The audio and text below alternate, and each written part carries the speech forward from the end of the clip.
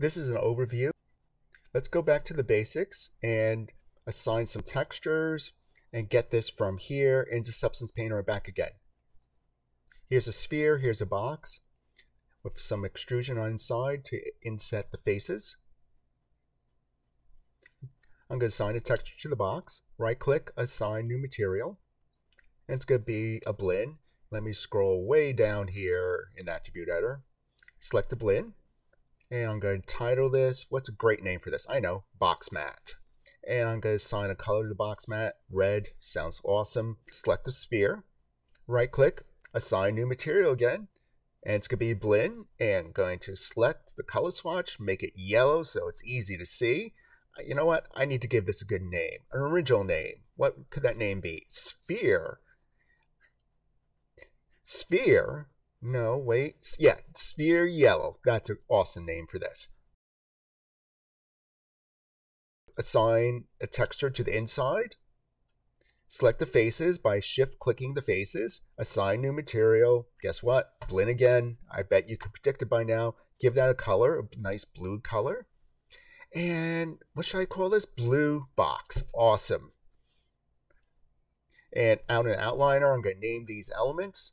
Box is box, and I guess I should call this round. I bet you thought I was going to say sphere. I'm going to export it now. First, I'm going to save the scene, and then select it all, and export file, export selection. Of course, this could be FBX. Could give it a great name, props. Time to wire up some textures in Substance. File, new. The type of template up here. We have various templates for now. Unity 5. Document resolution, 2048. Select the file, and that's going to be the props. And then just click on OK and wait a moment. To maneuver around the viewport, hold down the Alt or Option key and left mouse button to rotate. Alt or Option key, depending if you're on a Mac or PC. Alt or Option key and right mouse button zooms in and zooms out. Alt or Option key and middle mouse button, if you have one, pans. And as a bonus tool, Shift, I bet you thought I was going to say Alt, and right mouse button makes the light spin around. Excellent. Now we're ready to wire it up. Off to the right side are texture sets, and the texture sets are based upon the material IDs from Maya. Selecting any of these texture sets will reveal the layers that make up this texture set here, and they're empty. We have to wire in some new material. To start, next to layers, click on texture set settings, scroll on down. I didn't use the wheelie mouse, I just dragged that time, and go to Bake Mesh Maps. Click on that button. Turn off ID, which stands for the material ID from Maya. That's not useful for this workflow. Take a look at the output size. Here's a chance to change the output size. This is fine. Leave the output size at 2048. Next, use low poly mesh as high poly mesh. Because there's not a high definition, high detailed model that was created in Maya, we're going to use this option. If we had a higher resolution model that we want to bake the normals down to this to get more details, you would select this and then select the file. Select this icon, find the file, high, bake to low. It's a little more complex than that, but it's not so complex. Another video, another time. As a review, leaving this as is, click this button, click on our choices, just bake what is selected here, or bake all texture sets. I'm going for all texture sets.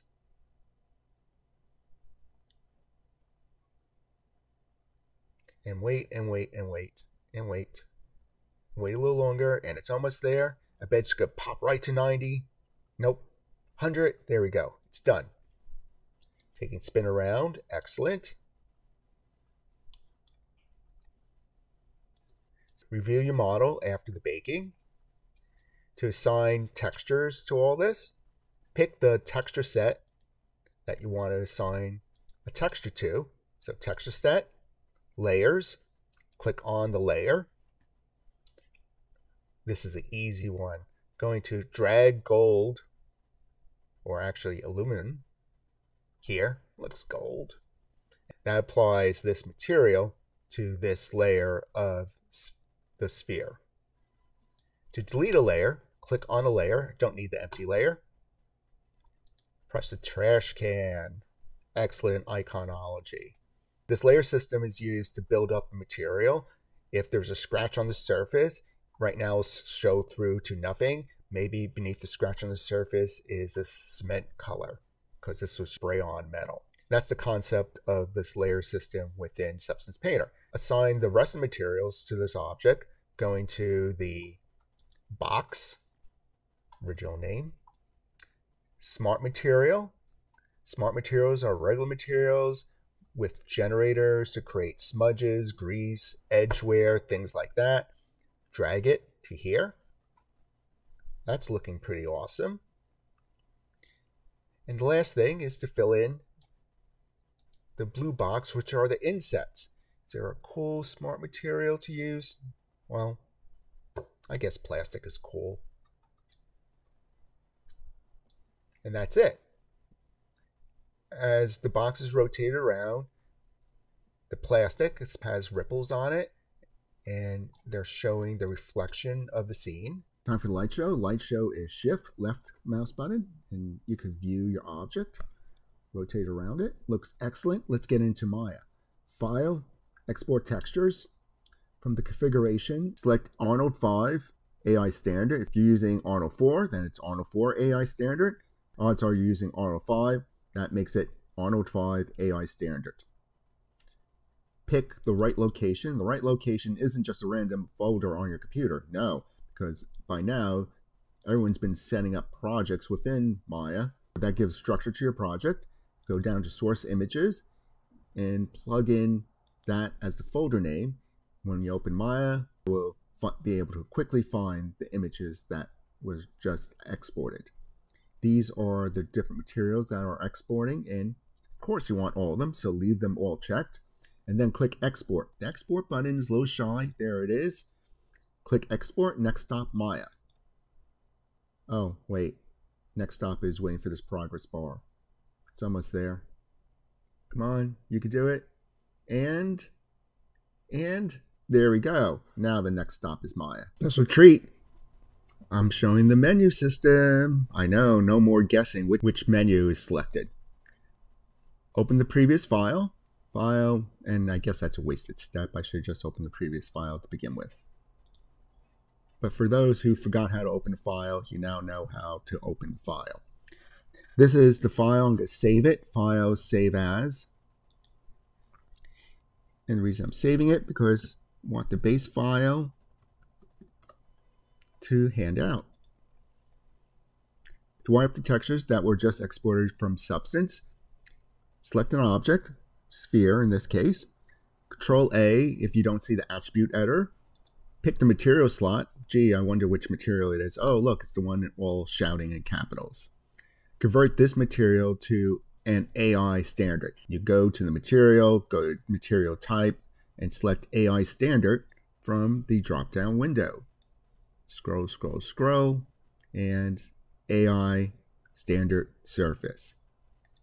For the color swatch, oh wait, before I go to the color swatch, it changed the name. Darn, I guess it didn't like my shouty letters. Let me just shout sphere again, because we don't know if it's really a yellow sphere. It's kind of a gold sphere. Under color, select the input, that's file, and from the file folder icon, just click on it. And from there, oh, wow, because the textures were saved in the right place and the project was set up, it knows exactly where to find the textures. Amazing, isn't it? But don't want the blue box, want the shouty sphere yellow base color. Open. I don't see anything. Oh no, what did I do wrong? In the viewport, press the 6 key. Clicking on the sphere again, wire up the other slots. Color, diffuse roughness, click on it. File, I see a pattern that's going to eat into some of the time. Not metalness, roughness. Next, click on sphere, metalness, 2 to go. Oh, why does it look like that? Because the metalness map isn't wired in yet. And the last one, clicking on sphere, scrolling down, I'm using Willy Mouse, to geometry. And for the bump map, it's going to be the normal map. Oh no, where did it go? It's supposed to be here. Click on the File tab. Now you'll see the folder. Second to last one in the list. Going to light up the scene. Arnold, light, sky dome light. Hit render. Let's see what we got. There we go. Viewport was very deceptive. I thought I did something wrong. I should have known better. Next step, wire up the rest of the materials.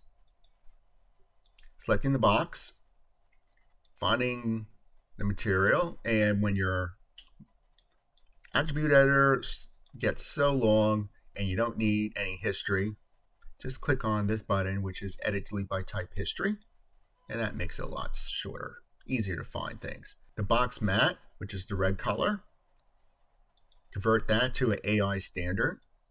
Don't scroll so fast I overshoot it. There it is. For color, to color.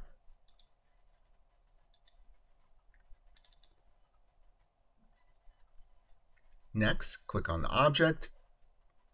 Give it its name back again. Box. The other 3 slots have to be wired.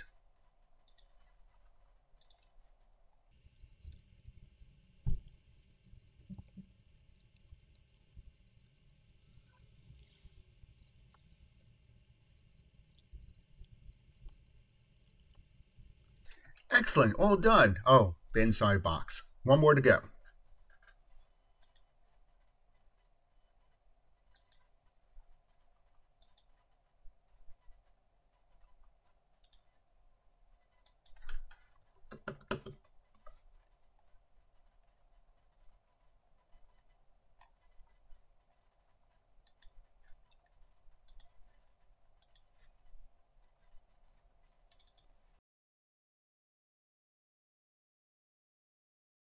Now it's done. Render it out again and take a look.